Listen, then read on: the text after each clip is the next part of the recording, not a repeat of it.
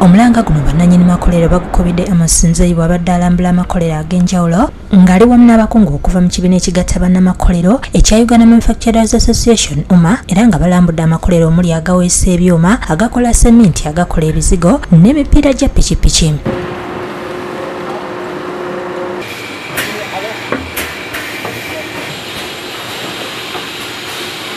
Abakola seminti wa Kampala Cement bategeeza nti seminti gwe bakola yenkana ebitundu 3 ku buli 100 olw'obutono bw'akatale akaliwo mu ggwanga kyokka nga balina obusobozi obukola omungi ddala. We have extra capacity as we have started in 2015, 2 years back, and we have extra capacity to supply to such a big project in Uganda.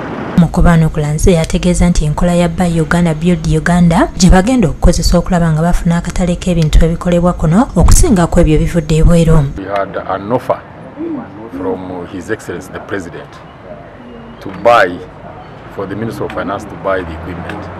So that one we are definitely waiting. Abalala beemulugunyiza olw'ekitongole ekikebera omutindo gw'ebikolebwa ekya UNBS okubulwa ebyuma ebikebera ebyamaguzi byabwe kye bagambye nti kirwisa enkola y'emirimu gyabwe n'okufiirizibwa ensimbi. In a peak season you find that store empty, but today because of utilization being down, the store is full. We are not selling at all.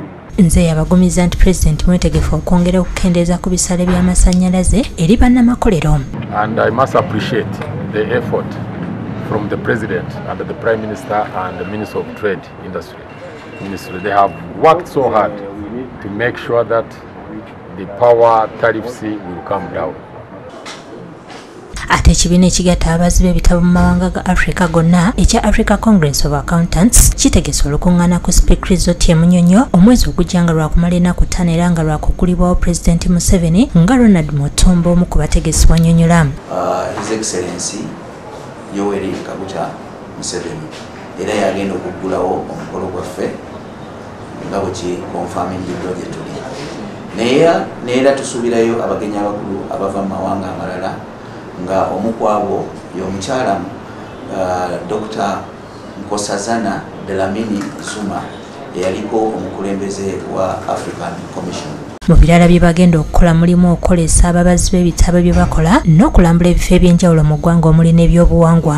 And as Ugandans we are known for being very friendly, so showcasing culture is one way of preserving our cultural norms, but also telling the world that we are proud of who we are and how we go about our lives. Kampuni ya JP Magsons ekulirwa James Musabe ewadde ababazi b'ebitabo check ya bukadde 7.5 okubayamba ku lukungaana luno.